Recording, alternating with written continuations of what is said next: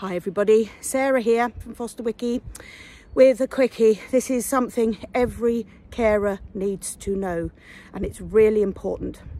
If you are going to raise a complaint or make a concern about standards of service practice or regarding services or a social worker, you need to have an outside body to back you up.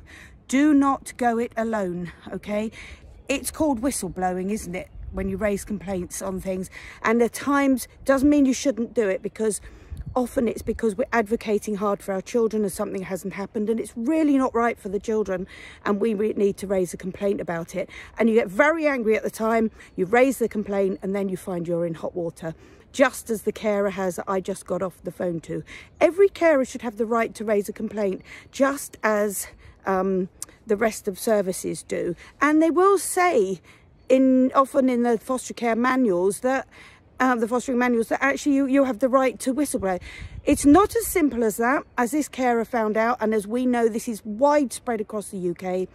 Not less than one day later, she had a mysterious allegations against her.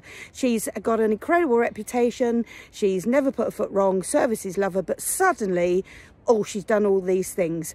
And we've seen this happen time after time after time. So make sure you get an outside body like the National Union of Professional Foster Carers or someone behind you, so that you don't suddenly get these mysterious allegations and get told, again, as this carer did when she said, well, what's happened to my complaint? They said, oh, sorry, we can't address that yet. We have to wait until this allegation is finished, and that may take months. Then we'll have a look at your complaint.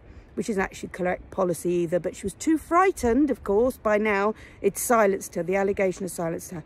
Luckily she's a union member, and we're getting right onto it. So please be careful, don't do it without outside help.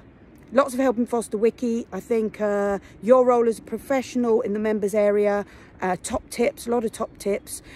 Make sure you go there, check out how to make a complaint properly and how to stay safe. So please just stay protected, not just for yourself, but for your children as well. And I'll speak to you very soon. Okay, bye.